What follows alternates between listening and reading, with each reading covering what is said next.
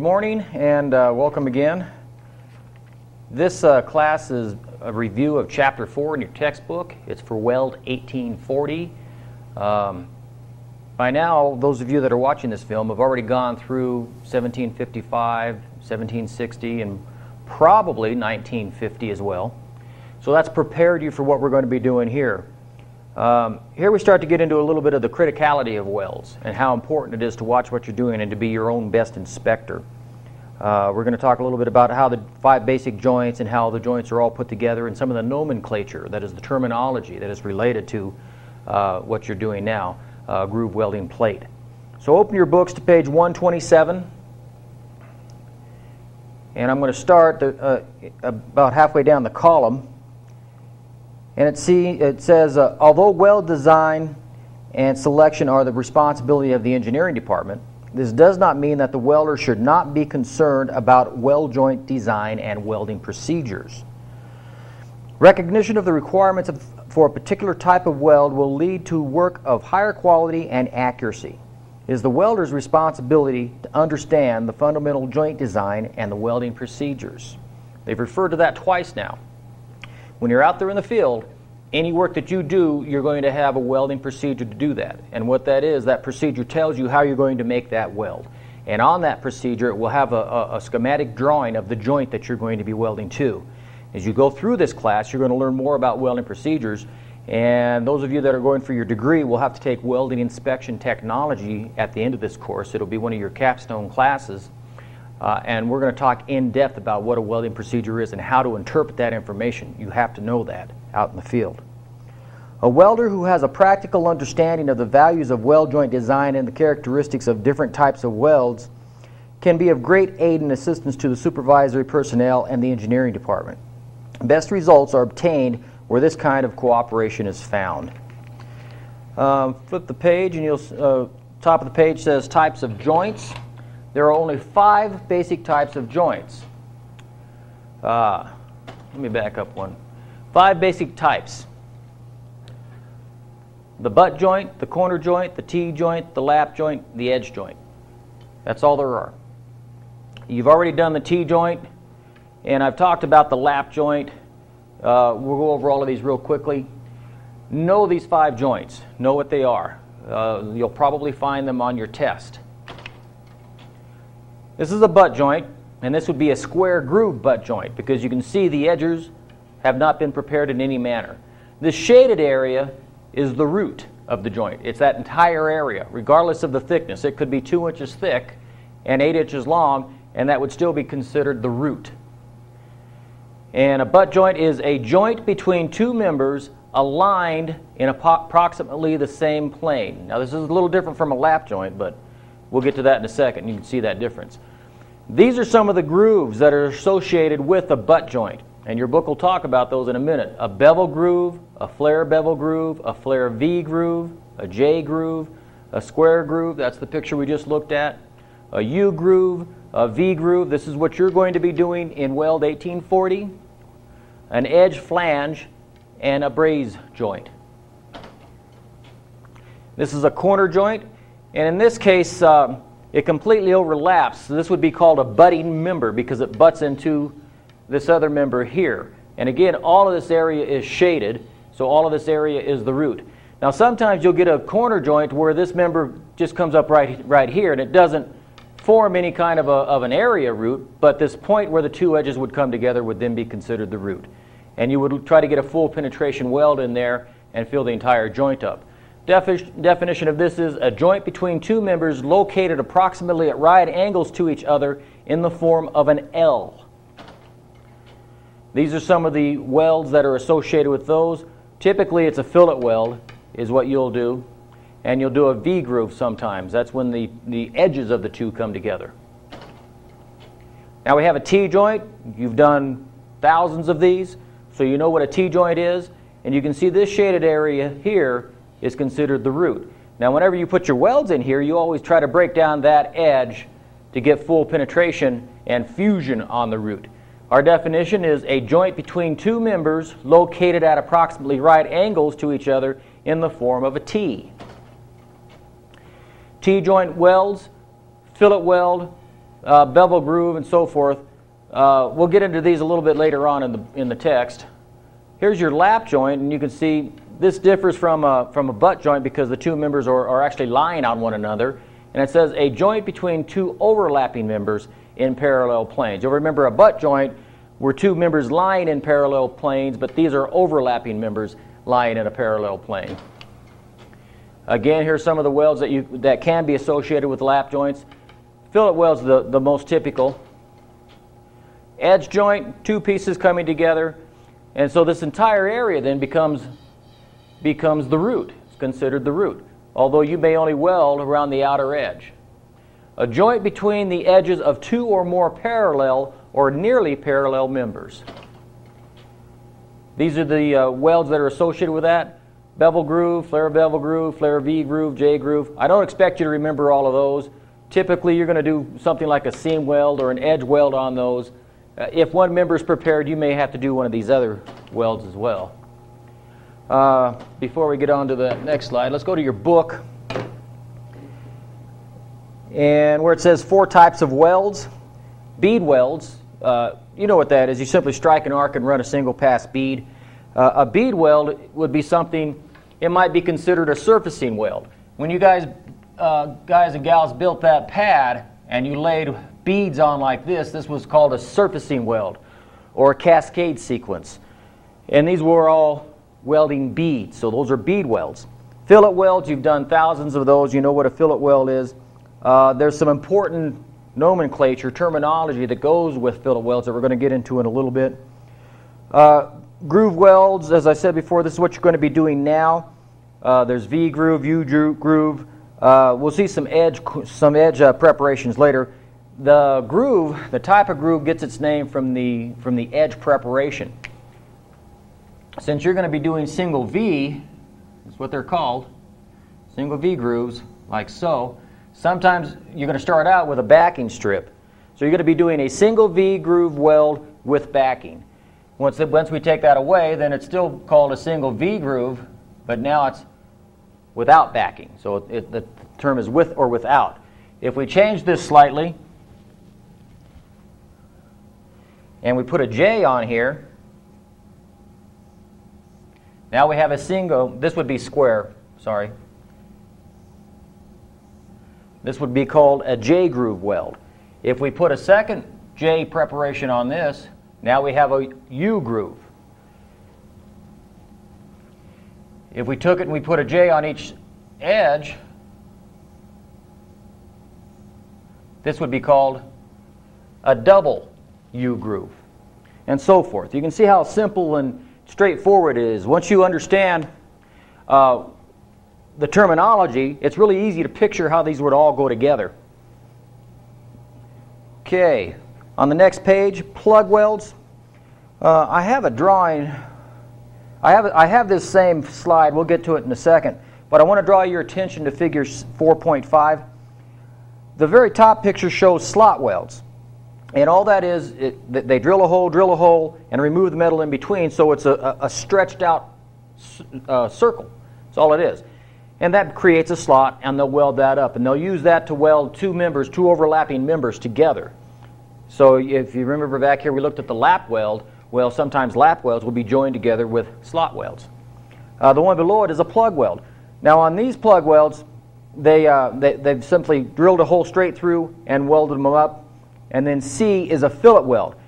The difference between B and C is in C, the fillet welds, they only went around the circumference of the drill hole, whereas in the plug welds, they filled up the body, the whole volume of the plug. So read about those. Drop down to where it says weld size and strength, groove welds. Highlight this. A groove weld is measured and sized by its depth of penetration and fusion into the joint. The size does not include reinforcement of the face or root of the weld. Groove welds are generally referred to as partial joint penetration or complete joint penetration. If a groove weld symbol has no size reference, then it should be considered to be a complete joint penetration. You're going to be doing complete joint penetration welds. We're going to talk more about those as we go through this lecture. Joint terminology. If you look back on page, the previous page, figure 4.4 and figure 4.3, you see we have joint root, root face, root edge, groove face, bevel angle, depth of bevel, groove angle, groove radius, root opening, and then edge shapes. Square, single or double bevel, round, whatever it might be. And then correspondingly, if you look at figures 4.3 and 4.4, you see on the fillet welds, they're telling us they have bold lines pointing out what the face of it is, what the toe, what the root, and what the leg of the fillet welds are on T-joints. You should be very familiar with those terms already. The weld root is where the two pieces come together and you try to get your depth of fusion. We'll talk about that terminology here in a little bit. Figure 4.4, again it shows the weld, the toe, the root, and the face reinforcement. They don't call it buildup. Any metal in excess of what it takes to fill the joint is considered and called correctly face reinforcement. Any weld metal that extends through the root and is in excess of what is required to fill the joint on the root side is called root reinforcement. Here are some examples of root joints. They talk about root joints, and you can see that here is our T. So this would be the root on the T. Again, it's the shaded area. This is a double V groove. And so this would be the root area. And you see it's got a little bit of a land in there, a little bit of a flat space. So that entire flat space is the root. Here's the same one without a land.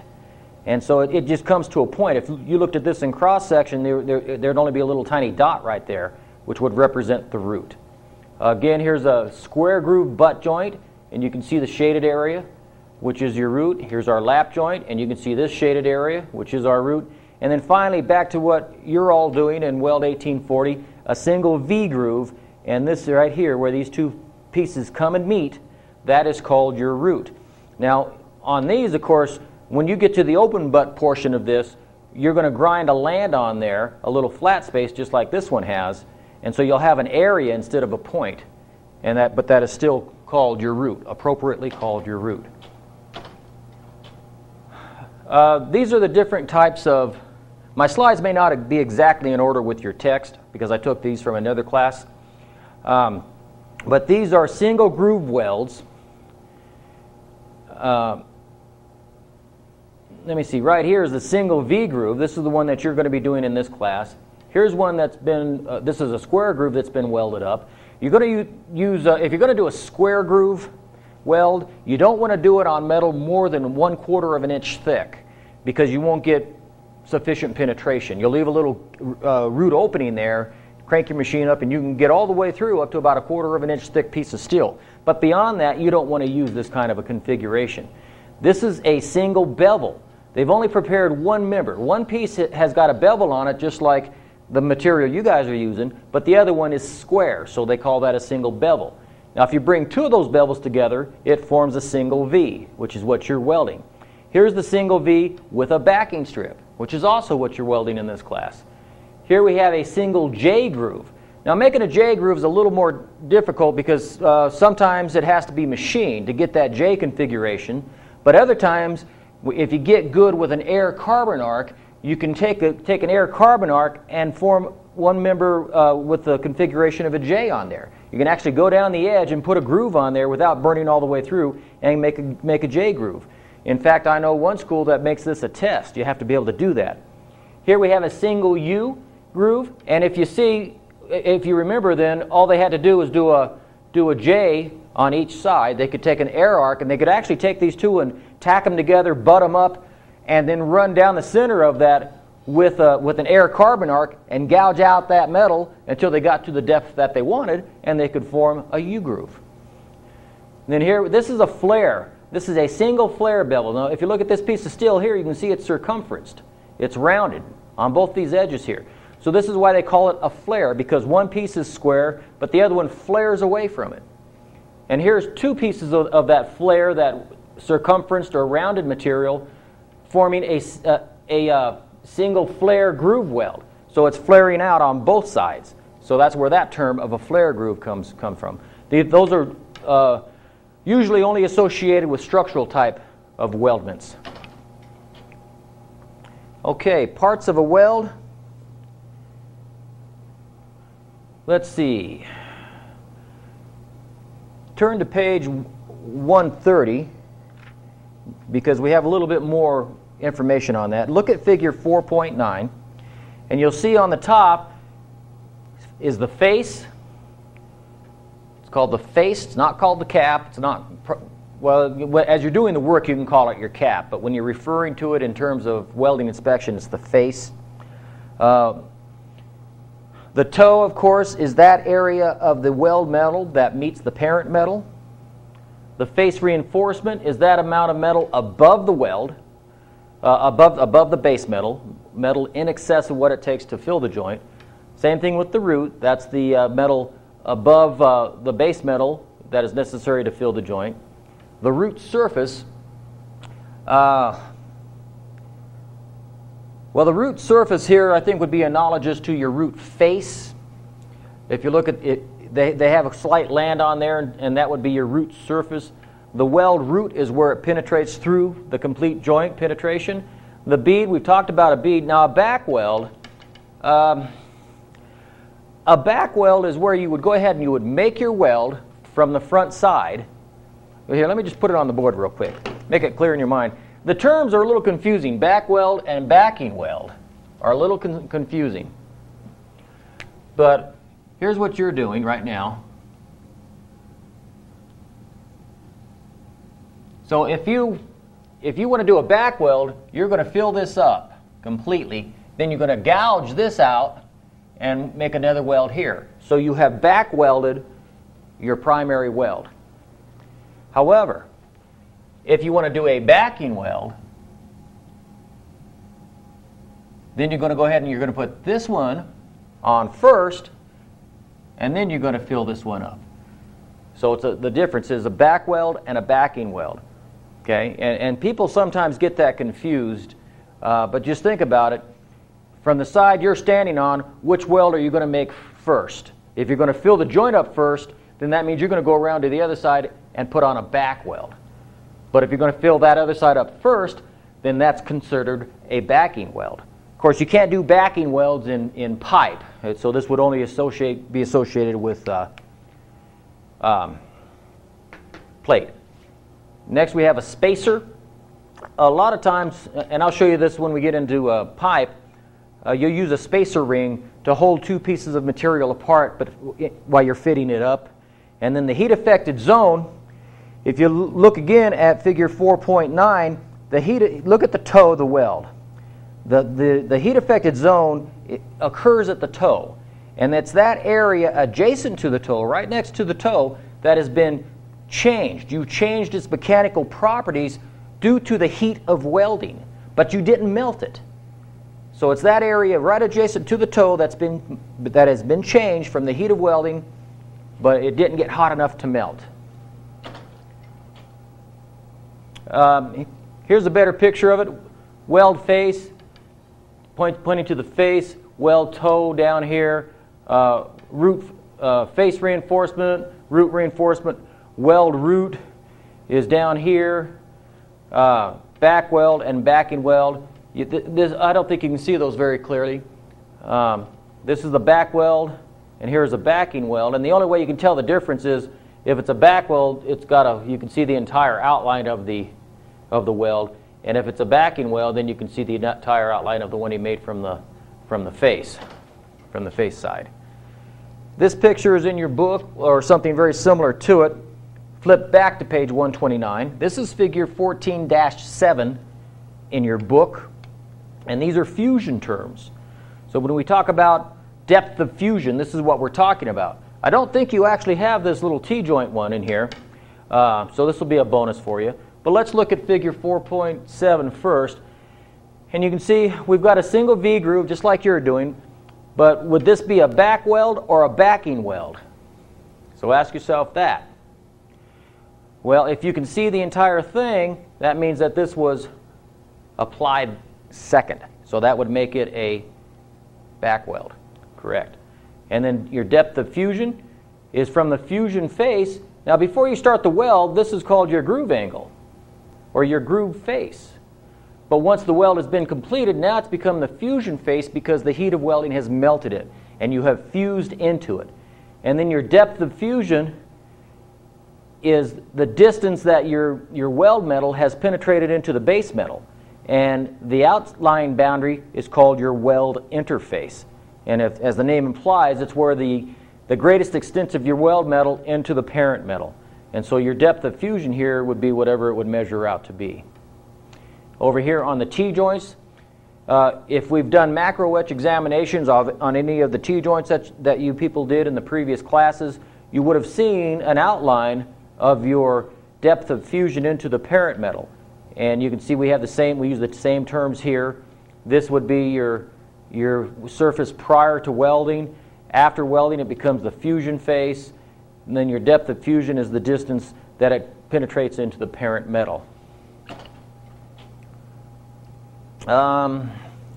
Let's see, this is figure 4.3 in your book, and this is back on page 128, so just glance back there. Root, leg, face, toe, spacer. Here's a spacer that they put in this V-groove. Weld metal and the heat affected zone. Here's a schematic of what I was talking about, the heat affected zone. You can see here this dotted line is your groove face. Then it shows your depth of fusion, how far you burned into the parent metal, but then it shows a shaded area here extending beyond that depth to where that heat has changed the mechanical properties of the parent metal. So you need to know these terms. They will probably be on your book, probably be on your test.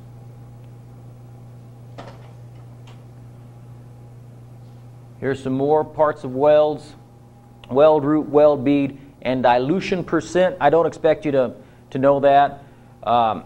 It's a calculation of dilution from cross-sectional area of the weld bead. Dilution is the depth of fusion and how well did it penetrate into the base metal, and how well did the weld metal dilute or mix with the parent metal. Okay. That's all of that for the moment, so let's go to our textbooks. Let's see how your textbook describes dilution. My book's a little bit different from yours, and it doesn't. It does not give us a definition. Okay. Now, we're back on page 130, seal welds. I'm reading from the second paragraph, which reads, many welders believe that high reinforcement increases the strength of the welded joint. So that's over welding. Remember, anything that is in excess of what it takes to fill the joint is over welding. It's excess weld reinforcement. Some people think, well, I'll put another pass on there to make it stronger. Not true. It actually weakens it. This belief is not true. Not only is excessive reinforcement above the allowable limit a waste of time and weld metal, but it also decreases the working strength of the joint because of concentrations of stresses at the toe of the weld. The steep entrance angle greatly reduces the endurance limit under fatigue loading. I'll talk about that a little bit later, but basically what they're talking about, if you have, let's go back to this drawing here, if you overweld it, if you put some more weld metal on there and you build it up really big, when he's talking about, I've never used the term steep angle before, but he's talking about this, the edges of the weld. Whenever you have vibratory stresses moving through your part, you want it to flow smoothly through that part. If you have a steep angle here on your cap, that creates what we call a stress riser. Now you're going to hear that term a lot, and you may find that on your test. A stress riser. A stress riser could be a lot of things. It could be overlap, which we're going to talk about here in a little bit. It could be undercut. Or it could be excessive weld reinforcement. So what happens is these vibratory stresses, instead of flowing smoothly through the weldment, it's like they act like ocean waves crashing against a breakwater. And they're going to pound against this stress riser here until they form a crack. And typically the crack will be here in the heat affected zone, right along the edge of the toe of the weld in that parent metal that has been changed from the heat of welding but didn't melt. So the only way you can fix that is to, first of all, you don't want to do it at all. Don't overweld. But if you do overweld, then you have to come in here with a grinder and you have to fix this thing. And you have to take that sharp edge condition off of there and smooth it out so that you have a smooth transition so that those vibratory stresses will flow through that cap. So don't overweld. You're not doing anybody any good, and the weld could fail much sooner than it would ever would if you didn't do it that way. Go to the next column. It says the width of a groove weld should not be more than 1/4 of an inch greater than the width of the groove face. And I've probably talked with each of you about this already. If you're making this weld, too many pictures. Let me draw another one. If you're making this weld and you're filling this thing up, you don't want to come more than is necessary onto the parent metal here with your weld metal, because the wider you go, the more stresses you put into the weld. So the book says not more than 1/4 of an inch wider than the groove. So that means you could put 1/8 of an inch maximum onto each side. That's not very much, about the thickness of a dime. That's why I say watch the edge of the puddle flow over and melt those edges down, but don't go any farther than you have to. And here's why. Metal deposited beyond the groove face is a waste of time and filler metal. It also adds to the overall heat input and increases resultant residual stresses. Complete joint penetration welds are usually designed to possess the maximum physical characteristics of the base metal. Most weld metal will overmatch the strength of a base metal. Those complete joint penetration welds that meet code requirements, such as the butt joint in piping, must have better physical properties than those used in the fabrication of non-code production components. The idea is to have a weld that is fit for its intended purpose. The minimum size called for on the welding symbol must be made for these groove welds to fit their intended purpose. So if you're working from a print and it says we want a 1/2 inch fillet weld on this plate over here, give it a 1/2 inch. Don't give it 5/8. Don't give it 3/4. You're overwelding. Next page, fillet welds. The most common weld used in industry is the fillet weld. Fillet welds can be as strong as or stronger than the base metal if the weld is the correct size and the proper welding techniques are used. When discussing the size of fillet welds, the weld contour must first be determined. Contour is the shape of the face of the weld. Figure 412 shows a cross-sectional profile of the 3 types of fillet welds. We have flat, convex, and concave. I've got some pictures of that if I can find it. I think I might have these.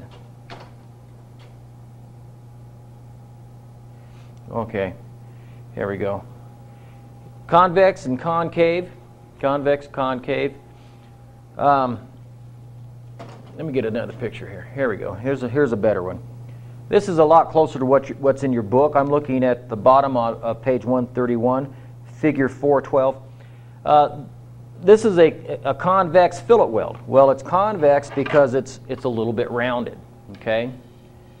Now, the size of the fillet weld is this triangle that can fit inside. And there's some terms that you should be familiar with: theoretical throat, effective throat, and actual throat. And I believe, yes, these are in your book. Now, if you look at this, if it's a convex fillet weld, the leg size and the fillet weld size are the same. But here we have a concave fillet weld. Now, here the face of it's sunk in. And that reduces the size of this triangle. So that means that the leg size and the size of the triangle are different. So that's something you're going to want to have to remember. You may see that on your test. So let's go back to our first slide. So the actual throat and the effective throat and the theoretical throat, you can look at these. The theoretical throat is the one that the engineer uses in his calculations. Now the actual throat is from the face of the weld out here all the way down to its point of deepest penetration, which is here, into the parent metal. The effective throat comes from the maximum size of the triangle to the greatest point of penetration. Okay? So those are the differences. You can read about these in your book too. We'll get to that in a second. So on a convex fillet weld, the picture we just looked at, the leg and size of the weld are equal. It has a convex face to it. The actual throat, effective throat, and theoretical throat, these are things you'll need to remember. On a concave one, you have a leg, you have a size which is less than the leg length. It's sunken in, it's concave. It has actual effective, the actual and effective throats are equal. Let me go back to that here in a second. And then then you have your theoretical throat. Oops, wrong way. So here, the actual and theoretical throats are not equal, but here they are. Pardon me, actual throat and effective throats are the same. Because now you're coming from the face to the greatest point of penetration, whereas here, because it's concave or convex, the face is further out. Keep punching the wrong button. So, understand those terms. Fillet weld convexity. Let me see before we go any further. Okay, there are some things I want you to highlight in your book on page 131. Staying in that first column where it says a convex fillet weld, that's in bold. Highlight that sentence that says the size of a convex fillet weld is generally considered to be the length of the leg referenced. On concave and flat contour fillet welds, the size and the leg are the same, and this is what the design engineer specifies on the welding symbol. And let's see. Flip the page. Second paragraph in that first column, it says, all three types of fillet profiles, the concave, the flat, or convex, are widely used. The position of welding, process, type of consumables, type of joint, and job requirements are the factors that determine the type of fillet contour to be specified. Then in the next column, you have your abbreviations of what the theoretical throat is, the effective throat is, and the actual throat is. So read those and study those pictures. Figure 4.14, which is the concave one, and then figure 14.15, which would be a convex one. So study those. Then on the next page, 133, highlight the paragraph that reads, a weld or weld joint is no stronger than its weakest point. Just like in a chain. And I may have spoken to you about the throat of your weld. The through thickness. The throat is the through thickness. And in the previous classes that you've taken, I may have talked to you about consistency. Is it uniform? Is it the same width? Is it the same thickness? The same throat. It's because if the throat is different, that means where it's thinner, there's not as much weld metal, so it's not as strong as the rest of the weld. So therefore, that would be the weakest part. Going back to your book, it says, even though the weld in figure 416B would appear to be much stronger, it will not support more stress than the weld in figure 416A.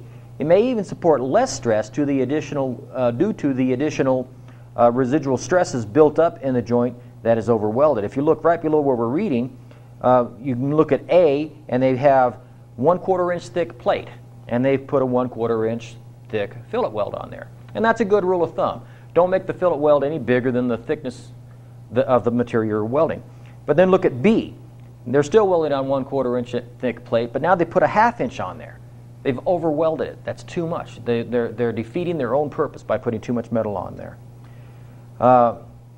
Continuing reading now, it says, when metals of different thicknesses are to be joined, such as welding a 1/4 inch thick plate onto a 1/2 inch thick plate, then the general rule for the fillet weld size is that the size of the fillet weld leg should equal the thickness of the metal being welded.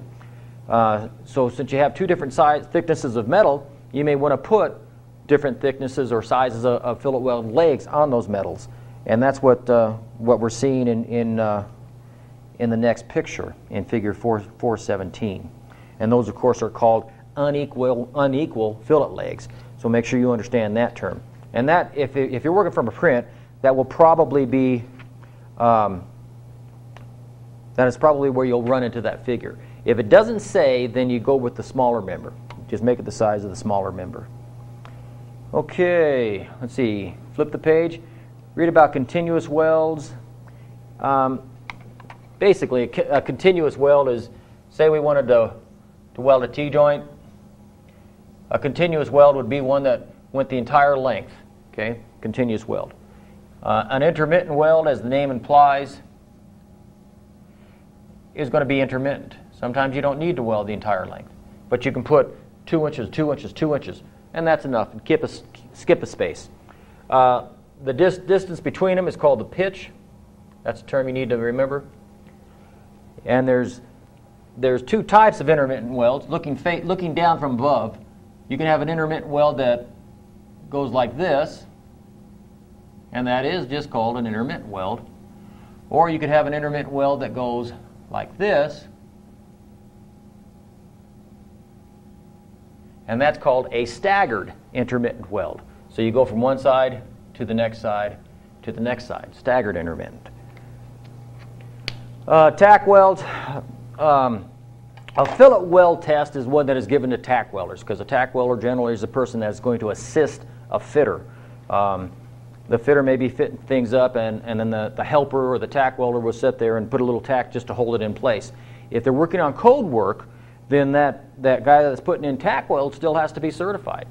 But he can be certified to a lower degree than the guy that's making the actual welds. Stringer beads, everybody knows what a stringer bead is. Weave bead, I'm sure by now you know what a weave bead is. Let's see.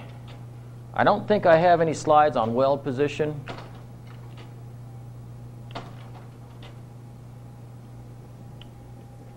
So let's just read it real quickly. Weld positions, the flat position, one, you have flat, horizontal, vertical, and overhead. Remember, if you're working in the vertical position, you have to designate, is it vertical up or vertical down? On page 136, plate designations, 1G would be a flat groove, 2G, horizontal groove, 3G, vertical groove, 4G, overhead groove. Those are the positions you're working in now in this class. If it's pipe, you still go with the 1G, 2G, but now we have the 5G, which would be the horizontal fixed. The pipe is laying out horizontally and it can't move. That's why they call it horizontally fixed. And then the 6G, which is the 45-degree angle, or the slang term for that is in the Arkansas bell hole. 6GR is, you can look in figure 424, look at number H, or letter H, and you see it's got a plate going around the weld, and usually that'll be put about 2 inches from the weld, and it's called a restriction ring. So that's 6GR. The R means restriction. They're making it tougher on you to pass a test because that's going to be in your way. That's also referred to as a mock-up. The plate positions, now you notice here we have plate 1F, 2F, 3F, 4F. Of course, F means fillet weld, G means groove weld. So you can't just say the position, I'm welding in the flat position. Or if you're describing a weld, I'm welding the 1G, so they know it's a groove. Or I'm doing a 1F, so they know it's a fillet. So read those. Let's see. On the next page, 138, the bottom of the second paragraph, or second column reads, the welding position is an essential variable for the welder. If the welder is attempting to weld in a position that he or she is not qualified for, it will cause the work being done to be rejected. When we take certification tests in this class, and this is the lowest certification we give, plate test certification, you'll have a chance to be certified here. If you do pass that test, we'll give you the test in such a manner that you'll be certified to weld in all positions. But say you failed your overhead, okay? Well, we could still certify you to weld 3 positions, for example. But then if you got out there and you tried to weld overhead and you didn't have the proper credentials, anything you did would have to be cut out again because you weren't qualified. You did not pass that certification test. And that's what they're talking about here. Strength of welds. Read about the strength of welds depends on several factors. The strength of the weld metal, the type of joint configuration. You're not going to weld, if you're welding with stuff that's 2 inches thick, you're not going to weld with a square groove because you can't weld much over a 1/4 inch thick. But you may weld a double bevel, or either a double V or a double U, something that will accommodate that thicker material. Type of weld, location of the joint in relation to the parts joined. The load condition, what is it going to be subjected to? Is it going to be put in a high heat environment, or is it going to lay static in the ground? What is the welding process and the procedure? Is there any heat treatment involved? And then, of course, the skill of the welder. Some people, as I've mentioned before, are golden arms. They can pick up a welding rod and just weld the crack of dawn. Other people struggle day to day to master these skills. In the next column, I highlighted this. It says the location of the welds in relation to the parts joined in many cases has an effect on the strength of the welded joint.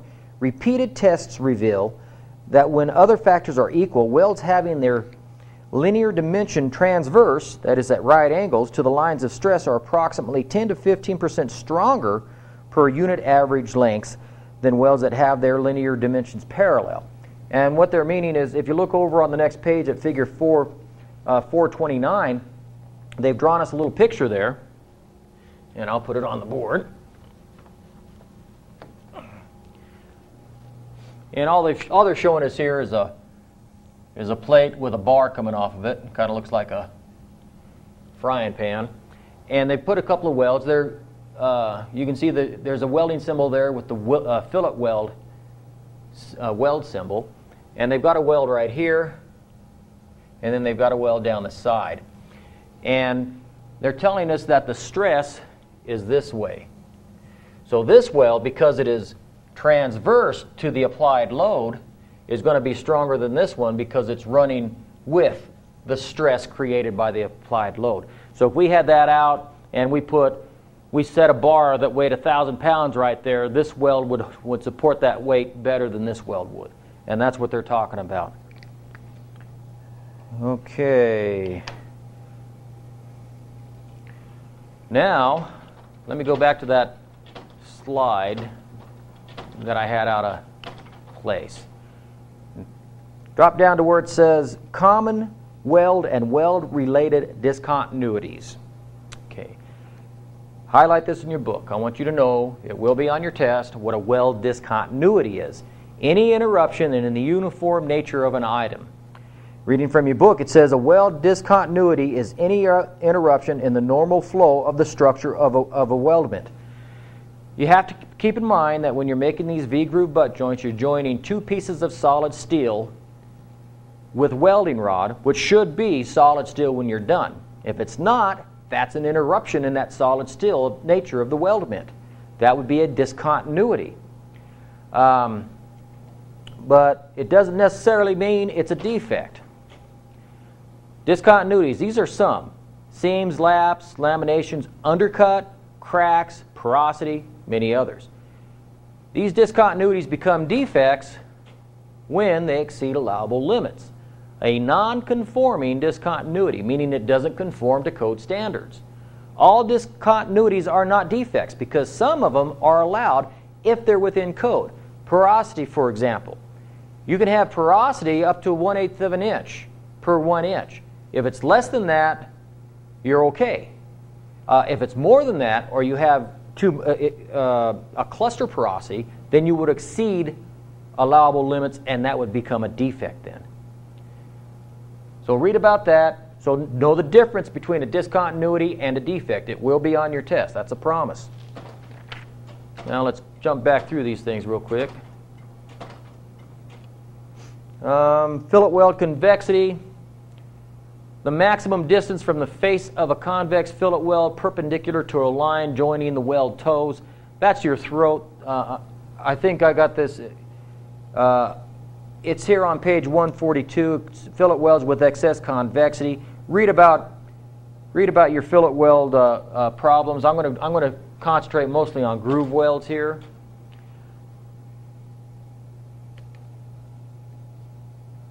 Okay.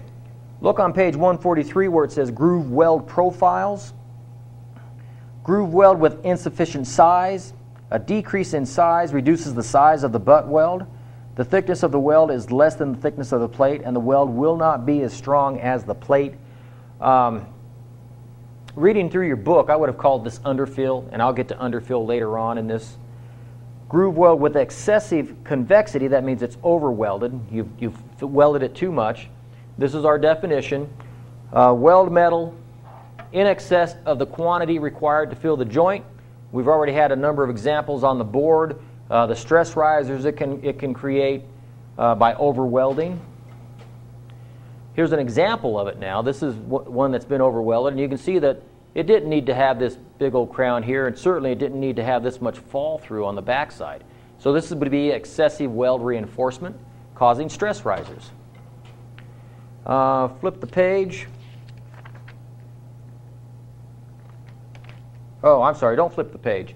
We actually have to back up a little bit. Staying on page 143, porosity is the last item discussed in the first column. Porosity. It is a cavity-like discontinuity formed by gas entrapment during solidification. What porosity is, it's hydrogen bubbles that have gotten into your weld pool. Hydrogen has an affinity for liquid metal. It tries to suck it up like a sponge. I mean, it's really going to get in there if you allow it to. So if you're using 7018 and you're doing critical work, you want to make sure that these things have been heat stabilized. Get them out of the rod, don't get them out of the can if you're having trouble with porosities. Long arcing is another way to allow porosity to get in there because you're going to be removing the shielding that is created by this flux as it burns off. A lot of ways to contaminate the weld with porosity. And our definition is cavity-type discontinuities formed by gas and trapped during weld metal solidification. Looks like Swiss cheese. Here's some surface scattered porosity. You can see all these little bubbles along here. This is scattered porosity. Whoever welded this wasn't paying attention, and he didn't stop as soon as that porosity appeared. He kept on welding until he chipped the slag off and found all that porosity underneath. That entire weld would have had to have been cut out. Here's a crack connecting all these holes of porosity. Now this was probably done with gas metal arc, and again, he probably lost his shielding, which caused porosity, and then it was the plate itself was subjected to some kind of stress, which caused it to crack. Isolated surface porosity. So this may or may not be a defect. It depends on whether or not the code that this weld was made to allows these things to be a certain size or a certain amount per square inch. This is probably a defect, but I want to point that out to you. It doesn't necessarily have to be if the code would allow it. This is elongated surface porosity. We used to call these wormholes. A lot of times they'll be associated, if you dug down and dug this base metal away here, you might find slag back in there. So a lot of times that kind of porosity is associated with slag. This is what it looks like on an X-ray. Scattered porosity. You might be a little hard to see, but here's some, here's some, here's some, on down through here. Now this is an X-ray of a weld that might very well be within code. It has some porosity in it, but it's not really excessive. So if this was going to be a weld that was going to be made and they're going to bury it in the ground and it's just going to carry 100 pounds of pressure, this might be acceptable. This one, on the other hand, would not be acceptable.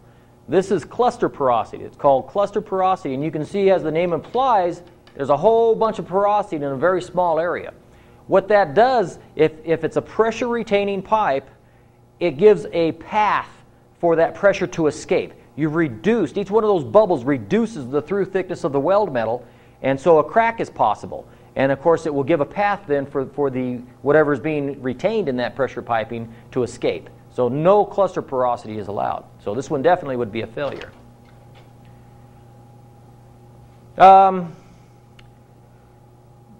Again, you'll have to forgive me, my slides are out of order a little bit. I threw this one in here. This is what I drew on the board earlier when I was talking about excessive weld reinforcement. Here they've got too much weld reinforcement, and you can see the angle. This causes their stress riser.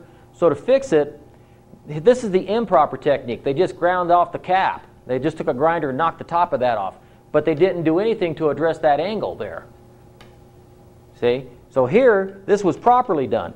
They reduced that angle and just kind of cushioned it a little bit.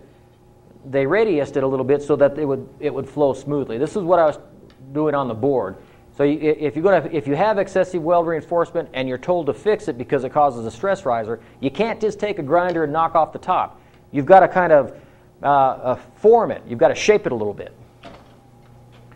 Okay, now we're back to where we should be. Page 144, undercut. We only have about 3 pages to go here in your book. Undercut. Know what undercut is. A groove melted into the base metal adjacent to the weld toe or weld root and left unfilled by weld metal. This would be the appearance. When you were doing T-joints, you would have had something like this probably on the top side of your weld. What you're in now, 1840, you're liable to get this on the back side or on the front side. If it's on the back side, it's probably associated with your rod angle. Your rod angle may not be correct, or you may be running too hot. Here's a picture of X-ray of undercut. You should be able to find that with a flashlight. You just hold a flashlight up against it, and it'll cast a shadow. Overlap is our next one. Read about overlap. Understand what overlap is. The protrusion of weld metal beyond the weld toe or the weld root.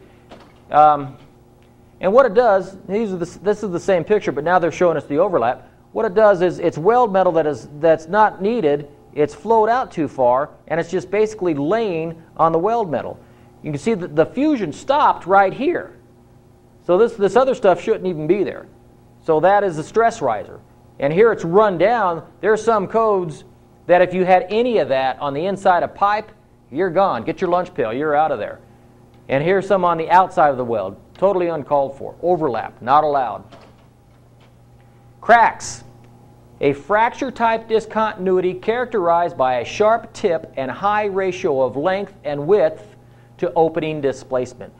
This is considered the most severe type of discontinuity. I'm going to read this from your book now. It says, a crack is a fracture-type discontinuity that has a sharp tip and a length much greater than its width or opening.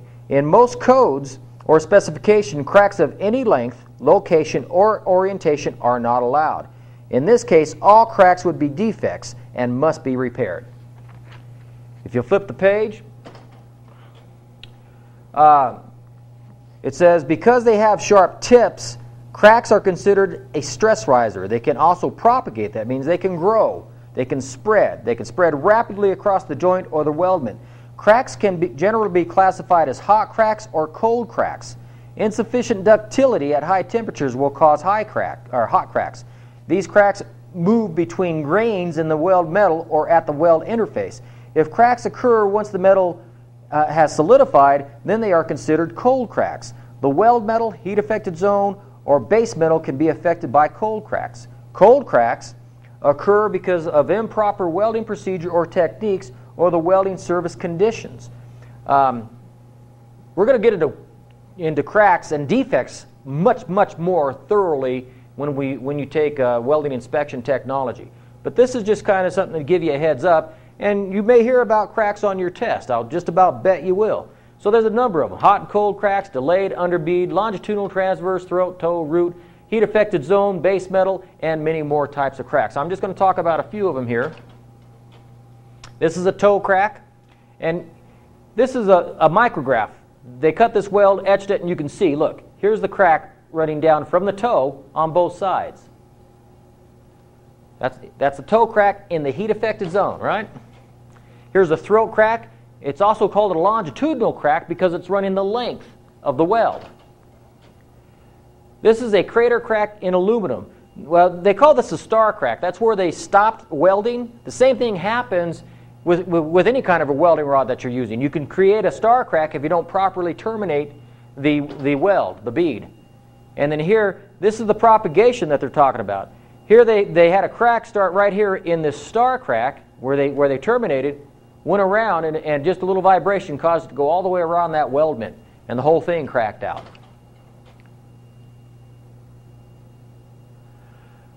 Here are underbead cracks. Let's talk about underbead cracks.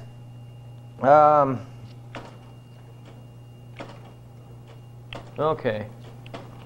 Hydrogen cracking, highlight this. Hydrogen cracking is also referred to as delayed cracking. In certain situations, inspection will be delayed for up to several days to let this type of crack manifest itself.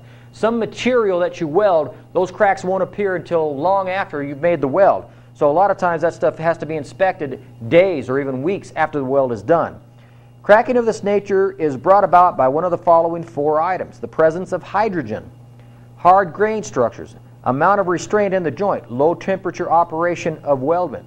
Hydrogen is a form of moisture that can come from many sources: water, moisture, any lubricants, grease, the sweat off your palms, paint. Hydrogen gets in there. And what happens here, these underbead cracks, and I don't think I have anything that specifically addresses underbead cracks, but underbead cracks are hydrogen cracks. What happens is that hydrogen, 2 molecules or two atoms of hydrogen join together to form a molecule. And then those molecules are too big to nestle in the weld grain boundary. So it exerts stress on the parent metal until it just cracks. The one remedy for that is to allow it to precipitate out. You can post-weld heat treat that, and that may stop it from happening. Reading from your book here, I'm in the second column, the last near the last part of that part on hydrogen. Says, this type of cracking is usually found in the heat-affected zone. These cracks may not open to the surface initially, so they are sometimes called underbead cracks. This makes them difficult to locate and is why final inspection may be delayed to allow the crack to propagate to the surface. So know the term underbead crack. Underbead cracking is often delayed, caused by hydrogen, difficult to detect, and you can avoid it somewhat using low hydrogen electrodes. Okay, incomplete fusion is next. Read about that. Incomplete fusion is a weld discontinuity in which fusion did not occur between weld metal and fusion faces or adjoining weld beads.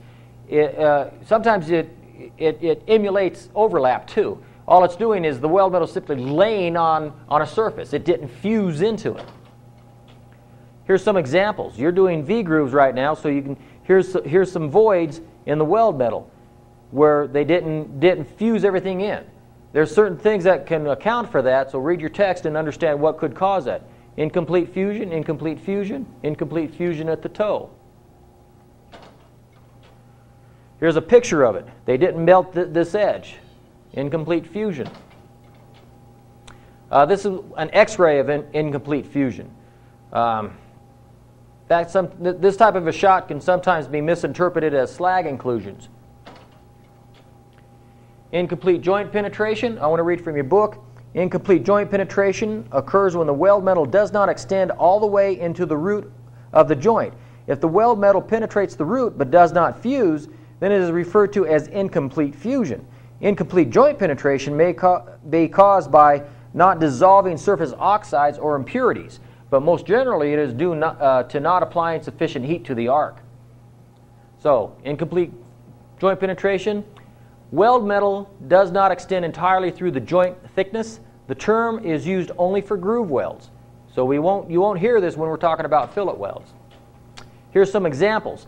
Now, I said I'd come back to talk about partial joint penetration welds later on, and now I shall. These can also be, if these were designed, these would be called partial joint penetration welds. Sometimes they engineer them that way because they don't need to go all the way through.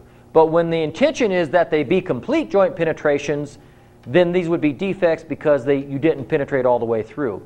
And here, there's no reason to have incomplete joint penetration on a weld that you're going to do a back weld on or anything like that, because you would generally gouge it out until you got back into sound metal and then complete that. Here's what you may see in the work you're doing. This is a single V-groove, and they didn't quite break everything down. This is not uncommon at all, especially if you're working in out-of-position welds. This is hard to check. If you had to do a single bevel, this is bevel and a bevel, on something like this, to make sure you had complete joint penetration, you would weld one side and then gouge out the other side before you applied that second joint or that second weld to make sure you had complete penetration. Now here's an X-ray of one on the side, and then here's a picture of it. Here, this was a partial penetration joint, and they're using this to illustrate incomplete joint penetration. And you can see there's a void in here. This edge right here, where this metal just kind of ran down the face, that could also be termed incomplete fusion because it didn't fusion to the parent metal. And then you can see it's a very distinctive appearance on an X-ray.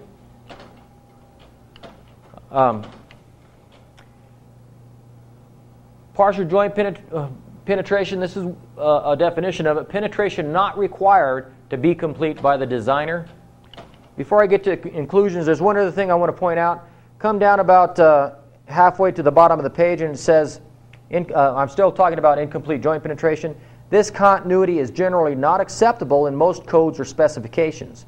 No amount of incomplete penetration is generally allowed, so it is considered a defect which must be repaired. There are exceptions to that. The API 1104 code allows some incomplete joint penetration in their code. So I would remember that. That may be on your test. Inclusions. In trapped form materials such as slag, flux, tungsten, or oxide. So you get slag inclusions. You trap some slag in the weld. Here's a picture of it. Here's some surface slag inclusions. This is what they look like on an X-ray. This is why I say sometimes that other X-ray is confused with these. These are called wagon tracks. And these, you see how bright and white these are? These are tungsten inclusions. Tungsten shows up bright white like that because they're more dense than the surrounding base metal. And so less X-rays penetrate them to get to the film, and therefore the film remains white. Underfill. Read about this in your book. Basically, the guy just didn't fill it up all the way. A condition in which the weld face or root surface is below the adjacent surface of the base metal. Here's a picture of it. It's hard to make out, but here it's sunk in. It's sunk in because in a T-joint this would be called concavity. But here the guy simply didn't complete the weld. He didn't fill it up all the way. So read about that. Then finally, I talked about the criticality a little bit already. Cracks are the most critical because they are linear. They have a sharp end condition. They're exposed to the surface typically.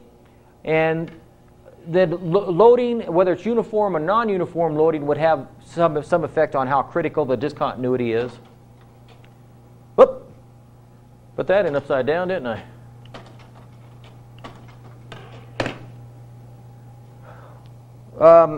I'm on page 148 now. This is where they talk about the criticality of the defect. Read about that. Over in the next column, understand and make a point of this. Inspection of the weld is your responsibility. You need to inspect it before you begin the weld, while you're welding, and after you complete the weld. Before, during, and after. Remember that. Before, during, and after. So that means you're going to make sure that the joint is properly prepared, properly cleaned. You've taken some of that mill scale back off so you don't suck any of it into the weld. While you're welding, you're going to inspect every pass. You're going to look for undercut. You're going to look to see if you have any slag trapped back in undercut. Watch that. You're going to make sure you don't overweld whenever you put the cap on. When you're all done, you're going to clean it up. I was going to show you arc strikes here, but it's upside down. A definition of arc strikes. Well, arc strikes, where you drag that welding rod across the face of the metal, that's a discontinuity. You can't see it very well. Well, just ignore what it says down here, and you can kind of see it pretty good. This is an arc strike, and it's been blown up, and you can see all these little cracks propagating out from that arc strike. That's what happens whenever you drag your welding rod across the face of that metal. So you want to avoid arc strikes if you can. And I put this over again too. Here's spatter. Spatter is another thing that you want to look for. Why? Because spatter is sometimes hot enough to cause cracks. Look at this. Not only there's a crack running all the way across there. Not only is spatter unsightly, it can cause cracks. And if that part's got to be painted afterwards, then there's more cleanup problems. So monitor yourself. I've seen people run off because they were sloppy welders. Okay, let's see. The only other things that I want to mention here is there's a picture there of an inspection kit. I have these. Those of you that take welding inspection technology later on will work with those. They've come out with new handheld weld scanners that will just, if you can just wave this thing over a weld, and it will It will digitally take all those measurements for you. They sound pretty neat. What I want you to pay attention to and highlight is the very last paragraph in this on this page. It says, visual inspection, abbreviated VI, by the welder can be a very effective tool in controlling overall weld quality. Although visual inspection is limited to the surface of welds only, it is understood that the external surfaces of weldments see the highest stresses in service. Discontinuities opening to the surface are considered to be critical to the overall weldment fitness for the intended purpose. Visual inspection is cost effective and it's easy to perform by trained personnel. It can uncover most of the major defects by just simply looking at it. This method allows for the discovery and repair of defects as they may occur, so that if you put in a weld and you see it's bad, you can fix it right there before you put in the next weld. It is easy to see the importance and efficiency of discovering and correcting a defect as early in the welding operation as possible. So once again, you're your own best inspector. Get into the habit of monitoring your work and doing it as well as you can. That's it for that chapter, and I thank you for your attention.